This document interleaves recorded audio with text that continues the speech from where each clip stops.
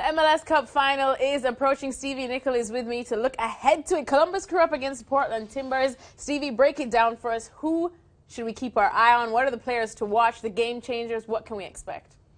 I just threw a lot at you right there. You did, aye. Thanks very much. You can handle it. Listen, it boils down to who's going to win, I think, and I think Columbus will win.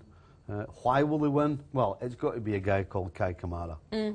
Not just because of the goals that he scored, but I think you saw what he's all about this year in that last playoff game. You know, going forward, when there was fighting going on, he was in the middle of it, breaking it up, calming everybody down. And who was on the line right at the last gasp when that ball hit the post from Bradley Wright-Phillips? Kai Kamara clearing it off the line. So this guy for Columbus has done it all season. He's been the leader, he's scored the goals, and he's been in the right place at the right time when it mattered. And I think he'll do that in the final. So there's absolutely nothing that Portland can do to hold him. I suppose he will be the target man.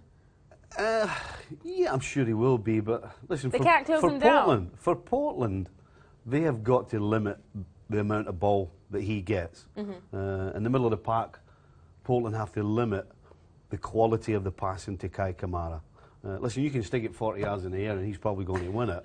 But it's about taking care of Kamara for Portland and then building from there. Can Portland win? Yes, they can.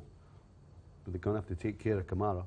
That's very true. We know that he fell just short of the MLS Golden Boot. I'm sure he'll be happy to score some goals this weekend. We'll see exactly what happens. You can continue tracking it right here at ESPNFC.com.